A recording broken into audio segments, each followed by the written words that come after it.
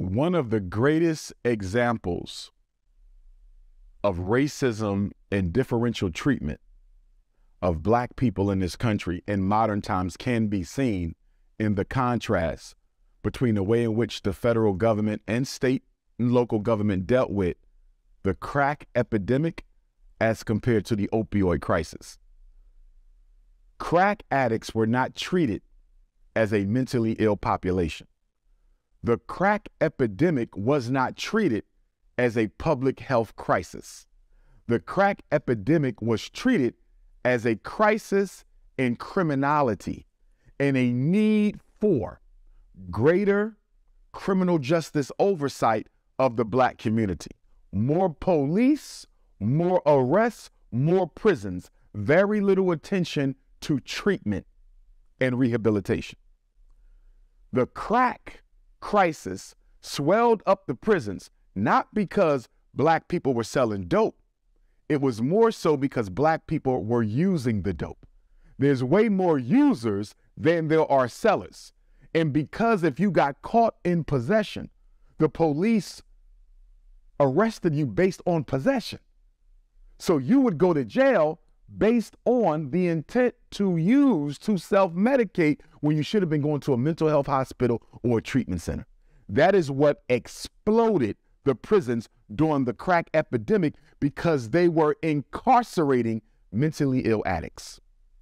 We fast forward to this century, and you see an opioid crisis like nothing I've ever seen in my life.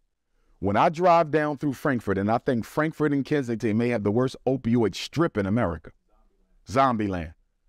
Open air use of dope with the police sitting there watching them. You would have never in your life seen a crack sale in front of a police officer, but you will see white people, poor white, buy, sell, and use opioids in open air in front of the police, and nothing is getting done. It's being treated as a public health crisis. It's being treated as a mental health emergency. It is being treated as a medical epidemic of grave proportions. These folks are getting treatment. They're getting set aside money.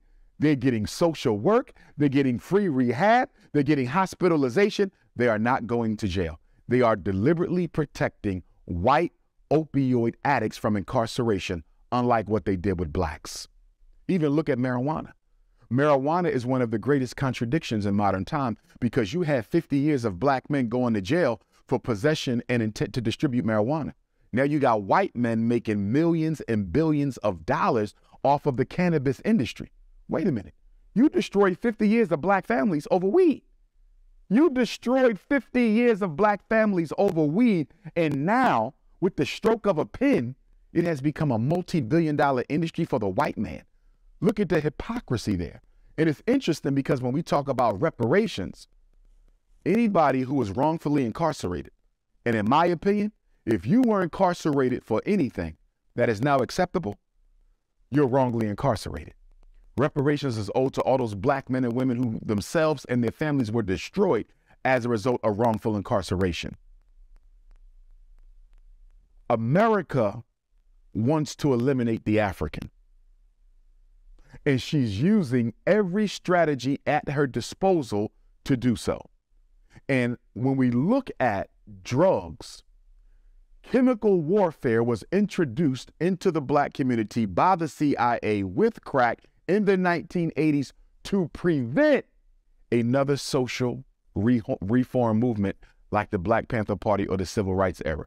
The reason you get crack in 80 is because they shut the door on the Panthers in the mid-70s, and they wanted to make sure the Black community would never be able to rally again for its own liberation, and that's when they dropped off the chemical warfare. They actually gave us chemical and biological. They gave us AIDS, and they gave us crack. We have never rebounded as a community since the AIDS epidemic and the crack epidemic. I believe that American society and Western culture in general is a very sick, narcissistic, and unhealthy reality. And I think that the technocracy and the illusion of democracy has convinced people that we're living in a civilization because we have technological sophistication and the right to vote.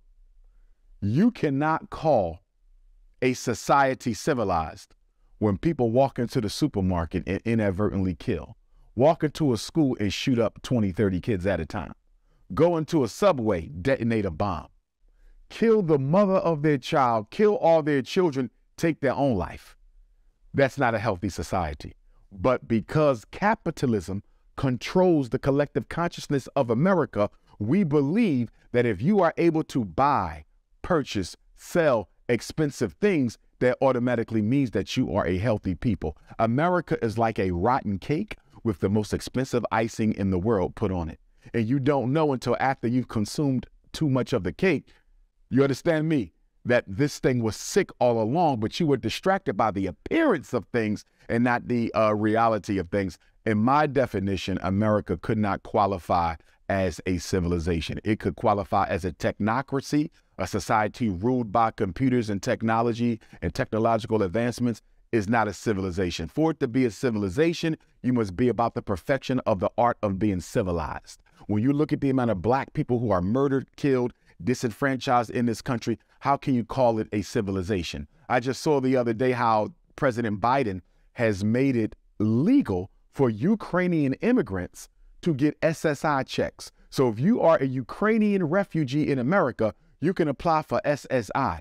Help me understand that, because we have the highest black homelessness population since the 1960s. You got black people living on the street because they can't find a job and can't get any subsidy. But you're going to bring immigrants, didn't build this country, don't pay taxes, don't have a job, never paid into Social Security, but they're going to get Social Security benefits. You're taking from black people and giving to white immigrants. If that is not the greatest example of white privilege in this decade, I don't know what is. That's not a civilization. To neglect those who built the country and give their resources to white people from another land is one of the greatest examples of disproportionality, bias, racism, and discrimination I've ever seen. And at the same time, you're sending the Haitians back. Haitians got to get on a boat and go home, but the Ukrainians can come get free housing, free medical, free insurance, and an SSI check. But at the same time, white people tell black people, get off welfare. When are you going to tell the Ukrainians to get off of welfare? And the irony in sending the Haitians back, why is America the size she is? The Haitian Revolution bankrupted Napoleon's France. He had to sell for pennies on a dollar the Louisiana Purchase, which tripled the size of the United States. America is the size she is because of the Haitian people, but you send them home, and Ukrainians who never did nothing for you, they get to get black people's reparation money.